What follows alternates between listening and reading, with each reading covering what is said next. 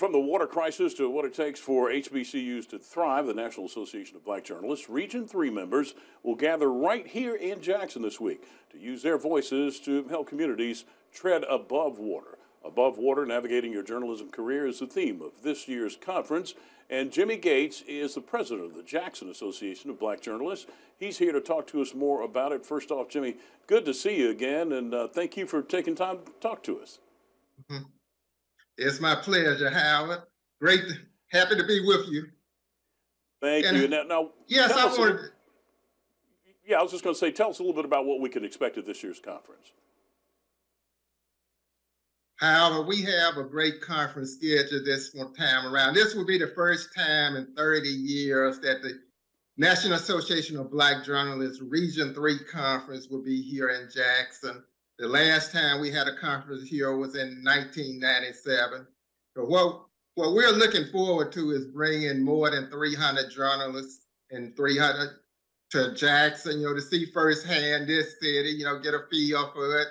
We have a great schedule of programs for journalists coming here, as well as students from historical Black colleges and other colleges. So it's just an overall great program. We'll have workshops both Friday and Saturday, especially on Saturday here in Jackson. We'll have programs all day, including workshops on what it takes to help journalists, tread above water. And we'll have workshops on financial aspects of journalism. We also had emerging technology dealing with AI, artificial intelligence, as well. Now, expand a little bit on the theme of this year's conference. It's called Above Water, Navigating Your Journalism Career. Why did you choose that? The National Association of Black Journalists, in conjunction with the local chapter, thought that would be appropriate because on Friday, we're having, as part of this conference, a town hall meeting dealing with the water crisis that was here in Jackson. And one thing about that is we will have an official former mayor of Flint, Michigan as well. And what this will do is allow firsthand for journalists across the southeastern region to be able to learn about the crisis that was here, the water crisis that was in Flint.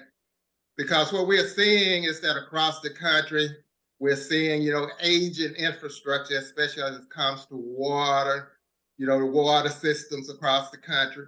And we're figuring that, this may be a subject that is here in Jackson now. It's been in Flint, even though Flint is a little bit different than the situation in Jackson.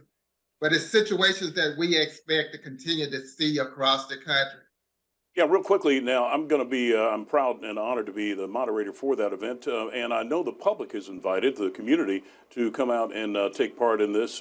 Give us a location for that. And also, how can you register for the conference so you can attend? The town hall meeting will be this Friday at 6 p.m. at the Mississippi East Center at Jackson State University on the campus there. And that is at 1230 Raymond Road here in Jackson. It's part of Jackson State University. It's sort of separate from the main campus, but it's part of JSU. And what we can do, what anyone can do who want to register, they can go on to www.nabj.org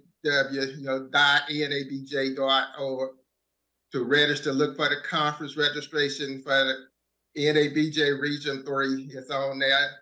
The cost for members of the local chapter at NABJ is $50. For non-members, the fee is $100 on the day. If you wait till the day of the event to do it, it's $100. With that $75 or $100, you get the full aspect of the conference, including, all programs that we have, including, we're having receptions that's scheduled. The initial reception will be at the two Mississippi museums. So all those events will be free, and every workshop we have, as well as let me say this, we also will have a job fairs there, and several local organizations, including, WLBT, Great TV will be there.